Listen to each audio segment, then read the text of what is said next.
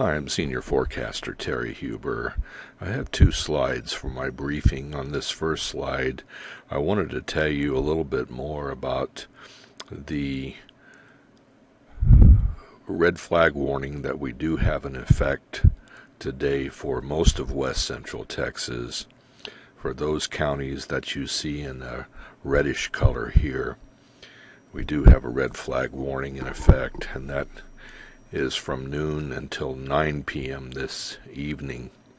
Very dry conditions and gusty winds will create critical fire weather conditions for these counties.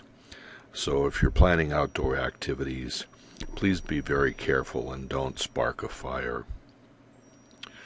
Also, as I've indicated here on this slide, we do have a high wind advisory in effect for, again, all of these counties in the reddish color, and that high wind advisory is in effect from noon today until 7 p.m.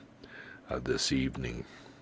So if you have things outside that you don't want to have blown around, you might secure them. In this next slide, this is what we're looking for overnight tonight.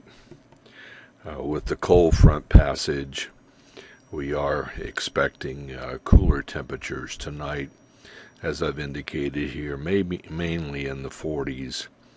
And also, as that cold front begins to exit our counties down along the southeastern border of our area, we may see some showers and possibly a few thunderstorms, mainly in the San Saba and Mason County areas.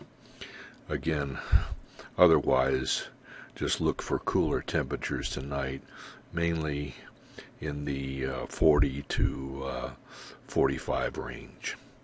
This concludes my presentation, and you have a great day.